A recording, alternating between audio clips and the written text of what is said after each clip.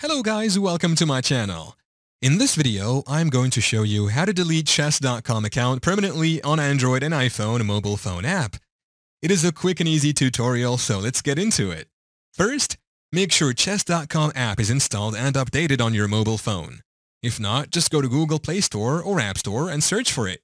Click on Install or Update. Now click on the app to open it. Once in, click on these three horizontal lines at the bottom right corner. Here you will see all these options. Just scroll down here to where we have settings and click on it. Click on account here. Go ahead and click on tab here. And in case you have any report or question, don't close the account. Just contact chess.com by clicking this contact member support option here at the top. But if you don't have any question, go ahead and click on the second option, which is close my account. Please note that this will completely terminate your account. It will then request you for your account details.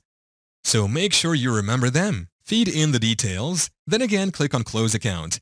As easy as that, you can now be able to close your chess.com account permanently from your phone. Thank you for watching. If this video was helpful, please leave a like and subscribe to my channel for more videos like this.